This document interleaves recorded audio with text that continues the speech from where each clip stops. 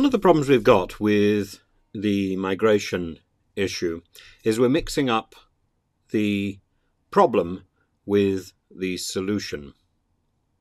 And people who don't accept the solution which is on offer are being told they don't recognise the problem. This is absurd.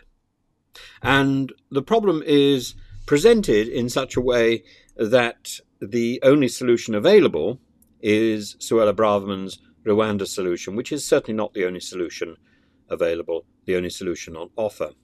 And the problem that she advances is not necessarily, or in fact indeed, the real problem. So we've got a lot of shorthand involved. So if we were, for example, to listen to what Margaret Thatcher had to say when she was Prime Minister, she was talking about illegal immigrants or illegal, today we would say illegal migrants. She said illegal immigrants. And an illegal immigrant was defined as somebody who had either overstayed their visa or who had been defined as ineligible for asylum and therefore was expected to return to their home country. And if they didn't, they became automatically an illegal immigrant. That is an illegal immigrant. That terminology has always existed. And Thatcher invokes that. Let's have a look at what Thatcher is actually saying here. Those who are genuine refugees, and that is determined again by the United Nations, will not be returned. Those who are illegal immigrants will be returned. And it is customary international law for countries to receive their own immigrants back into their country. And if the right honourable gentleman is suggesting that we ever get to a position when you cannot return illegal immigrants to their country of origin, then he is proposing international chaos.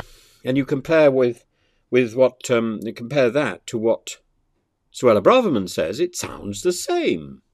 But Braverman is applying the term illegal migrant to an entirely different group of people, to people who have simply come here by a means which is not legally recognised, i.e. across the channel or through a port or now there are routes from Santander, which we're going to hear about in a few minutes from Mr. Farage. But that is not the illegal immigrant that Thatcher was referring to. So this new brand of illegal migrant is only recognised in the UK. The UK Nationality and Borders law, which became law in November last year, defies the international understanding of what an illegal migrant is. It's redefining the terminology. And that, I think, is very dangerous because it still hasn't been challenged and still hasn't been tested in the courts. It will need to be tested. And it will need to be tested not only in the national courts, our national courts, but also in international courts. And I think Suella Braverman is going to end up in a really difficult position. I think we're going to be paying for this for the rest of our life. Now, what Nigel Farage says is that we should do exactly what Australia did. Australia was in a different position, and Australia simply took people that it didn't want back to Indonesia in a boat, and the UN and the EU were apoplectic with fury and wished Australia many, many harms, but in the end accepted the situation because it was far enough away and because actually it stopped the drownings, it stopped the small boats. The same route, I think, is not viable for the UK. First of all, we are a part of Europe, a clod away from Europe, but nevertheless a part of Europe, as John Donne might have said. We are a part of the whole. And we are simply divided from Europe by a very small channel. And to drag the boats back to France and deliver them to France, this is not going to work. France has already said it's not going to fall for that one, and I'm sure it would challenge us in the international courts. Let's listen to what Mr. Farage has to say to Dan Wootton on his programme. In the boots of cars this stuff is all still going on, not to the same degree that it was. The security has improved on people coming in transport vehicles.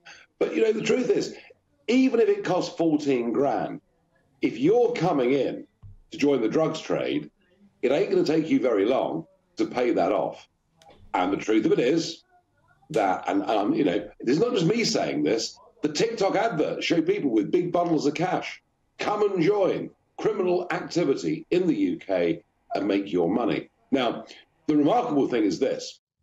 Of the Albanians that came last year across the Channel, 50% were granted refugee status. 50%. Coming from a country that is an EU applicant member, that is a holiday destination, that has maybe not the most perfect government, but certainly a stable government. In Germany, Albanian asylum claims were 0%. Every single one got rejected. And even if you do get deported back to Albania, what's to stop you coming back again? So we really have, you know, more holes in our borders than a Swiss cheese. None of this is working. No, indeed. And lots of ideas, Nigel, lots of new ideas. Roger Howard, writing in The Spectator, suggests that maybe we should consider sending arrivals back to France's former colonies. Could that work? Well, you know, I mean, look, it's a fun idea, but the truth of it is, we have to send people back to France.